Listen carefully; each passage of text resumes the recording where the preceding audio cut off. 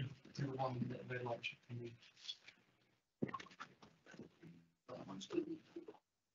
Okay.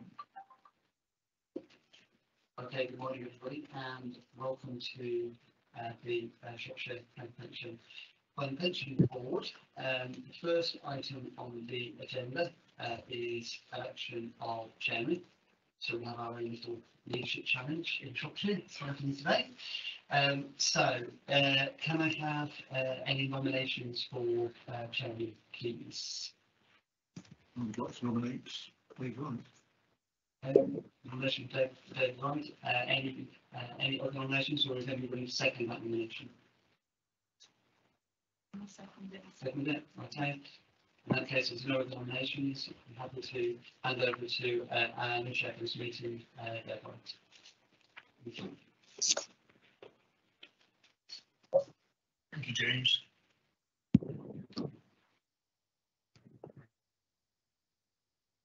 We should point out at this stage that the meeting currently, we've got one member online, we've got 3 members in the room, and to be quorate, we should be 2 member reps and 2 employer reps. Currently, we've only got 1 employer rep due to the last night, one of the employer reps called off because of personal reasons. So, with the rest of the committee's permission, we'll carry on with the meeting, but we're not a decision-making board anyway. So, is that okay with the other 3 members, please? Yeah. Mike, thank you. Okay, we'll go to the agenda then. Item number 2 on the agenda is apologies.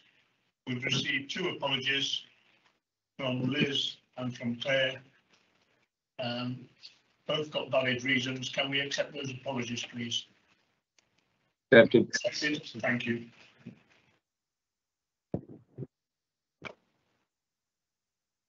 Item 3 on the agenda, declarations of conflict of interest. Do any members, having seen the agenda, seen the papers, do they have any conflicts of interest, please? No conflicts. Thank you.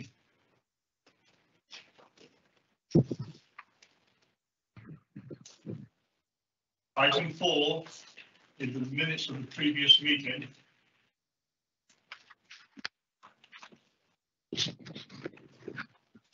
Held on the 29th of April 22. Agenda item 4, you can just go through page by page. Page 1, well, hopefully you'll receive the minutes confirmed. Thank you. Yeah. Page 1, anything you want to discuss? No. Page 2. Page No. 3. No. Page 4. So now are you happy that I sign these minutes off as a true record of that meeting? Yes. Okay, thank you.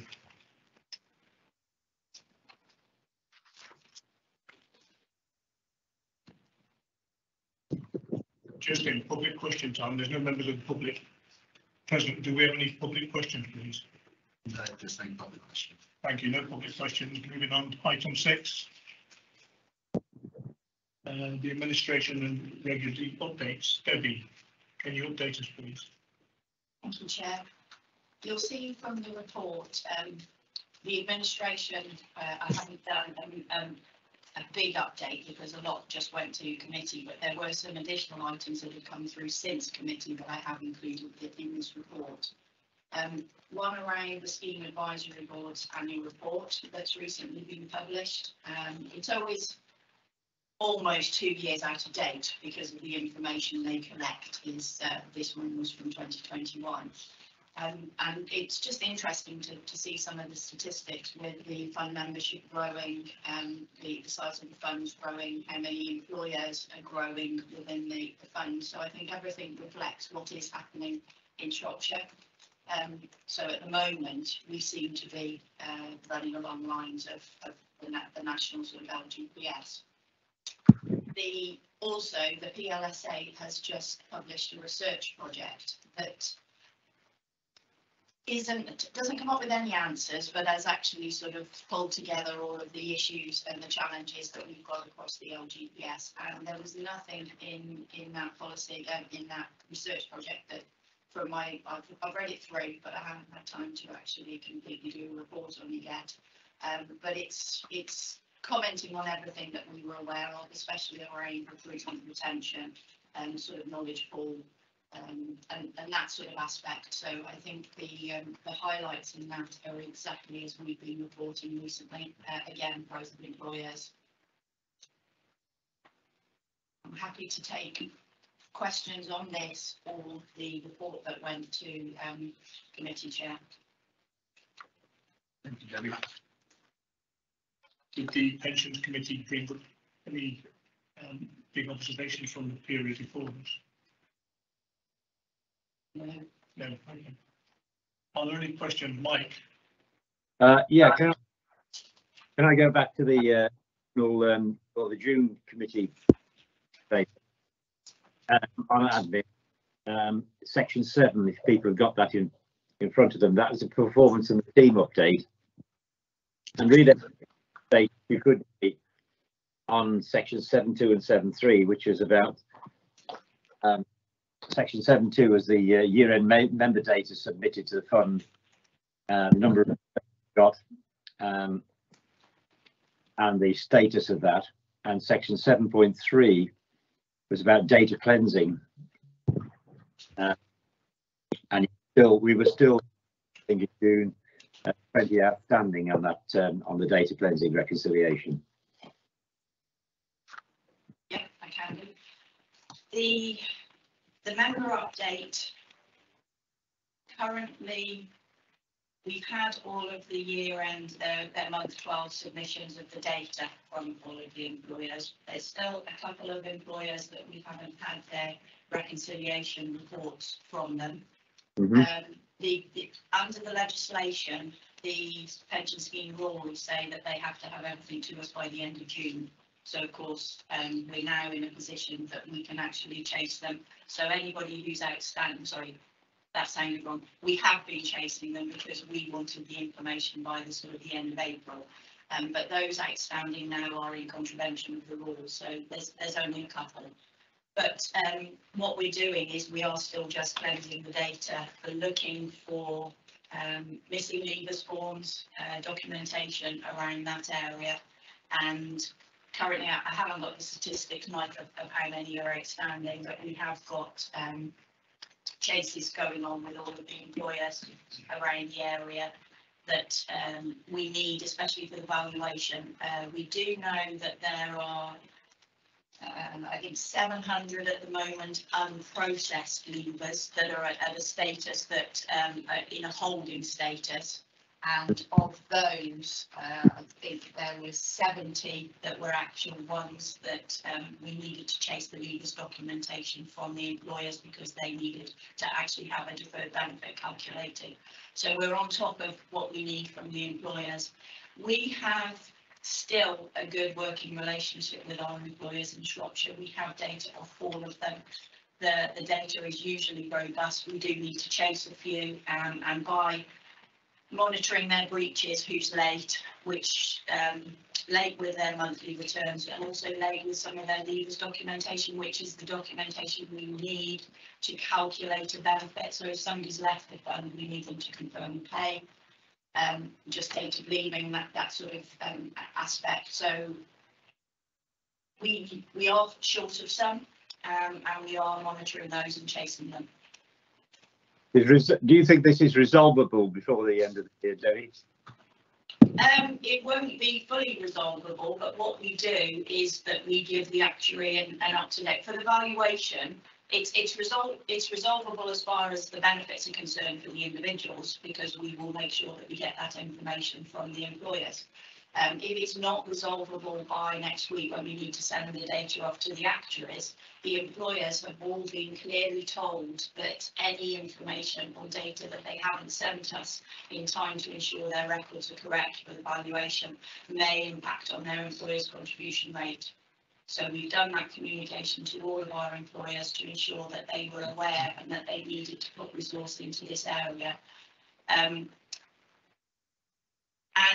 it's not in a drastically different situation to every other valuation that we come in. We're never able to, by the date we have to send the valuation data off, to have 100% calculated all of the levers up to the 31st of March just. So there's always a few unprocessed levers that go to the actuary, and that's taken into account. They have all of our data, and we have all of our statuses logged. Nowadays, we're even more accurate to know that something has happened to somebody may have left, because we're having the monthly data upload from the employers if somebody has left that payroll by the end of, say, March, because we will have had that data at the end of April. So in the middle of May, we would have been processing and knowing that we were short of something, so we can already get to chase it. So the actuary already knows, because we changed the status of that member, so as they know they're not an active member, they just haven't got the benefit calculated yet. So they have very good data from us to actually know what the status of the records are across the employees. Could I just add one more? Thanks for that. On section 7.5, I was intrigued because you say the pension, it refers to pensions increase that went through this year, 3.1%. And then in that paragraph, you said some issues were appeared and lessons are being learned from the issues that appeared. But I found that a bit cryptic. Sorry, Mike. Yeah. What we did is the lessons learned was more about the process. Is our process as slick as it should be? Are we ensuring that we're picking up any changes to the system that the system provider may have put in over the last year? The pensions increase this year was affected by the pensions reconciliation and rectification exercise that we done last year. And there is some changes in the software that have just sort of to work with that. And I think we weren't on the ball with ensuring that our processes on the system were calculated in the way they should be. This was picked up because we run the pensions increase through a test system first.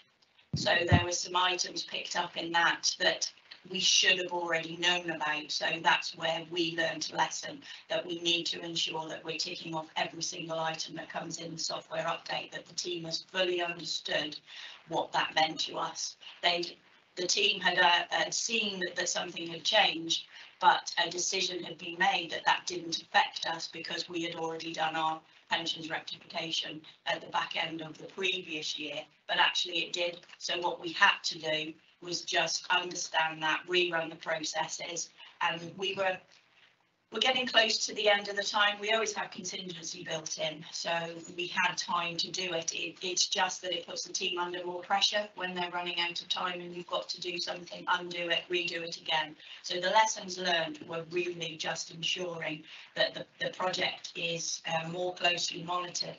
And what I've also done over the last year is that we've appointed a project manager sort of in our team. That was one of the roles that I was given permission to actually recruit to, use the right word, recruit to. So we've got that person in place now. So what we've also done, that's why it was imperative that we did the lessons learned. So that person went through what we did, understood what the process needs to be, and now it will be managed primarily by one person engaging all of the three teams across the whole pensions administration team. So it's just making sure one person is actually owning that everybody is doing their correct role and nobody's missing something. So I'm hoping that proved that I needed a project manager basically with the pensions increase, because you've got teams do occasionally go into slight silo mode, and I think it's just ensuring that they're communicating wider and understanding how something, especially the systems team, how an improvement or a change in the system does affect the day-to-day running of the operations team. So Thanks. Thanks, Mike. Do we have any other questions for Debbie, please? On item 6. Thank you, Debbie. That's very, very good answer. Thank you very much. Item 7, the Pensions Committee reports and feedback. Do we have any board members to raise any questions following the recent Pensions Committee meeting? You've all had access to both the live stream and the paperwork if you wanted it. I did raise, Chairman, I did raise a point with Rebecca, and I think she passed this on to James or Justin. There was a very, very good report of that meeting in the public part of the meeting from Mercer's on valuations and actuarial valuations of the scheme. I gather this has been recorded and is available somewhere in the ether. Is that correct? That's correct, yes. Yeah, that's correct. Yeah. I don't think we can afford to get Mercer's back into the pension board to go through it, but it'd be useful when we are completely quorate, when all 6 members are sitting around the table, if that report could be at least presented again, whether from Justin or James or just through the recording, because I found it most edits eliminate. I think, unless other members of the committee have seen that, they're missing something. I attended the committee virtually, and it was a very, very good hour and a quarter presentation. Yeah. Well worth watching online. Thanks, Mike. Any other questions from there? No. I was just going to add, the presentation will be available because it was recorded. I don't think it is actually uploaded online yet. I think that is still with the committee services to upload. So when it's there, we can certainly share that around. But I'm not aware that it's physically on the Pensions Committee website yet. Okay, thank you for that. I have raised a question with Sarah Townsend, who's the Pensions Committee officer, and haven't yet received a response. So when it's there, we can share. And maybe we can have an item agenda next time that we actually discuss that before, because I also watched the Pensions Committee and it was very, very good. It was very well presented. Yeah. Very factual from our point of view. And I think given the fact that we'll see inflation on pensions, both existing and future ones, it really sort of begs the question: how does the fund cope in these extreme conditions, extreme inflation, extreme increases to pensioners, and markets which are, to say the least, problematic at the moment? Yeah, fully agree. Justin, have you got anything to say?